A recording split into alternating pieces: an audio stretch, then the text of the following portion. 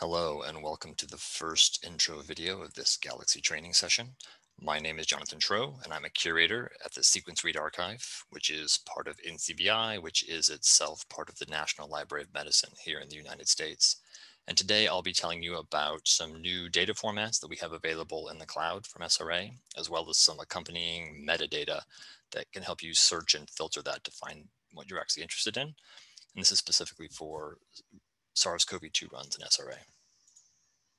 The learning objectives for this intro video are to gain an understanding of which data and metadata types are available for SARS-CoV-2 runs in the cloud, to get a basic knowledge of what the SRA aligned read format is, it's our new format, and what you can do with it, what kinds of data formats can you get out of it, and then to give you a working knowledge of SRA metadata that is available on the cloud, the ways you can access it, and some popular use cases. Why would you actually want to access it?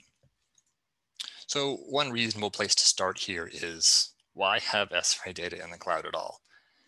One answer to that is the SRA archive, the public part of it. It's now well over 18 petabases of sequence data that's available for free download and analysis by anyone, which is great, but it's a lot of data that can be hard to search, which is not so great. And so we've heard users say things like, I wish it was easier to find SRA data based on the organismal content of the reads, or I just wish it was easier to search SRA based on the submitted project and sample data. Like doing that in Entree can be tough sometimes.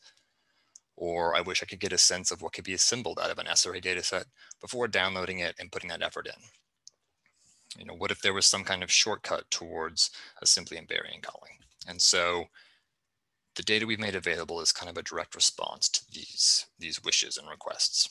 So which brings me to what data is in scope for this training. This is public SRA data that contains SARS-CoV-2 sequence. We do have searchable metadata for all of SRA that's available, and we have documentation about that, but I'm not talking about that today. I'm specifically talking about SARS-CoV-2 data. And even more specifically, this is data generated on the Illumina platform only. We do plan to do this analysis for long read data in the future, so stay tuned for that. This begs the question, how do we determine which runs contain SARS-CoV-2 data? The short answer is that we run the SRA taxonomy analysis tool on it. I'm not going to go into a lot of in-depth explanation as to how that works, except to say that it uses a K-mer-based approach to organismal content analysis. And we're running it on all of our incoming data to get an idea of what kinds of sequences and from what organisms and clades that data is from. If you want to know the more specifics about how this works, we've got a link to a preprint here that gives a more in-depth explanation. We have some more explanation on our website as well, and also the link to this preprint is there. And if you want to see that, we have a link to it in the references portion of the written tutorial. So I've mentioned now the SRA aligned read format. What is that? So I told you that all incoming SRA runs are scanned for coronavirus content, scanned for all types of content. But in particular, if we find any runs that have at least 100 hits to coronavirus, and they're from the Illumina platform, and have at least have average read length of 75 base pairs, then that is selected for further analysis. And we then make contigs out of those using guided assembly against the SARS-CoV-2 RefSeq record. And this creates FASTA contigs, which you can access. In addition, if contigs are successfully created, the reads are mapped back to those contigs, and you can access these raw reads themselves in FASTA or FASTQ format, or you can dump them out as aligned to the contigs in SAM format. One thing I will note is that dumping in SAM format doesn't work right now in Galaxy. We hope to have that working in a future update. But if you're running the toolkit locally on your own system, you can dump SAM out of these objects. And once that's complete, taxonomy is assessed via two methods. First, the contigs are assessed again using the stat detection tool, and those results are made available for search in our metadata tables. And then second, the contigs are checked via MegaBlast against the nucleotide blast database. And the results of that blast analysis is also made searchable and available in our metadata tables. And I'll be talking more about that here in a little bit. Finally, variants are called and then annotated with Vigor 3. This results in VCF files, which you can also download, and we're going to show you how to do that. I'm not talking about the specifics of how these VCF files are made, but if you want to know that, we've got the specific pipeline and the parameters that are used on our website. And you can find that through a link in the references section, again, of the written portion of the tutorial. So the aligned read format is really a set of coronaviridae contigs that have been constructed from SRA data, and they're organized by run accession. These are compatible with the SRA toolkit. They're compressed data objects that can be operated on by all the normal SRA tools. And they allow you to access the reads themselves in FASTQ or FASTA format, the contigs in just FASTA format if you just want the contigs, or you can have the reads aligned to the contigs in SAM format, sort of whichever options work best for your personal use case. In addition, these have a smaller size than standard SRA format. This is both because we're using compression to the reference, and these align quite well, but in addition to that, they have no quality scores. The original submitted quality scores have been removed. So this makes them very small, quick to work with, quick to dump. However, if you dump FASTQ, you still get standard 4-line FASTQ format, but at each quality position, you have a placeholder quality.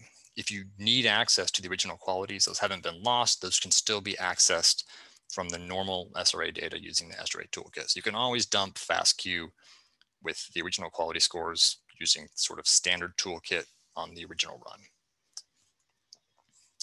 So we've got the contigs and the reads, those are the aligned read objects. We also have available metadata that surrounds these objects. I'm going to give you a brief overview of that here.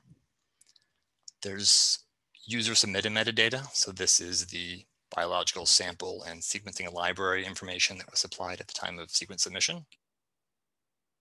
We've got contig metadata, which is stats about the contigs. This is coverage, taxonomy ID, the contig length, that sort of thing. In addition, I mentioned we've got the taxonomic content analysis of those contigs. This lets you do things like search for records based on k-mer hits to your taxonomy level of interest. We've got the blast results for those contigs. I mentioned that they were blasted, so you can search these results by hit accession, by hit length, percent identity, bit score, that kind of thing. The variant calls are also available and searchable, as well as that Vigor3 annotation information. And there's also peptide information, so the details of annotated peptides, including the sequence, if that's the way you want to go. And there's more than one way to access this metadata. So it's available in the cloud, and was specifically originally designed for querying using cloud services. So you can query this using Google's BigQuery or Amazon's Athena. That's one way. This allows you to analyze the SRA metadata directly using standard SQL syntax and allows searches that just aren't possible in Entree and are quite fast. The one advantage of this method is that there's no need to manually transform the data for querying. That's already been done. So you can be up and running in just a few minutes. And this has built-in support for complex data fields. A few of the fields in these metadata tables are essentially nested arrays, which don't have a clean analog in a TSV format or a standard SQL database. And so you can't easily query these in Galaxy, but there's built-in support for that. So you can unnest these and query them with standard syntax if you're working in the cloud. One downside is that you do pay for the data that's scanned, although some free options exist. So BigQuery, for instance, gives you some free data every month that you can use to run queries. And Amazon's Athena, they have some credit systems for research and education that you can get some free time as well. So that's one way you can access it natively in the cloud. However, the underlying metadata files are available for download at no cost. So this is an anonymous download. There's no egress charges. The data is in JSON format. And so you can download that and transform it according to your preferences, however you like. And that's what we're going to show you in this training coming up. You can import these directly to Galaxy and query them there. Some popular use cases. What are some types of things you can do with this metadata? You can do quite a bit, but for instance, you can find SARS-CoV-2 contigs with specific coverage and length characteristics. We're going to show that in one of our examples. You can filter SARS-CoV-2 contigs based on the geographic location where the sample was collected. You can filter these via blast hits for contigs from a specific geographical location. So if you care about one location in particular, you can look at what type of blast hits the samples from that location get and how those change over time, for instance. So if you wanted to filter for all variations culled from samples collected in the United States or somewhere else after a certain date or between certain dates, or you wanted to compare different time points over time, you could do that. In addition, you can also filter for specific mutations. So I want to filter for all runs with this specific E484K mutation. You can do that too. So you can kind of mix and match these options to get a variety of filtering and search abilities that you just don't have in Entree. And so in summary, I'm going to just briefly reiterate the types of data that are available in the cloud right now. So we have this COVID-focused SRA data set that's available both in Google and in Amazon. In the tutorial, we're going to do some downloading from Google and some from Amazon, but the data set is available in both places. We have the searchable metadata with the different tables I talked about. We have the SRA aligned read files themselves. So these are the files that have contigs and reads aligned to those contigs. There's the VCF files, which are the variant calls based on those contigs. We have the full SRA runs. This is what we would call like normal or regular SRA data. And this has the full submitted quality scores. And then we also have the original format submitted files for these. So this is the FASTQ or the BAM file that was actually sent to us and we transformed to our format. You can download those original files too if you want to.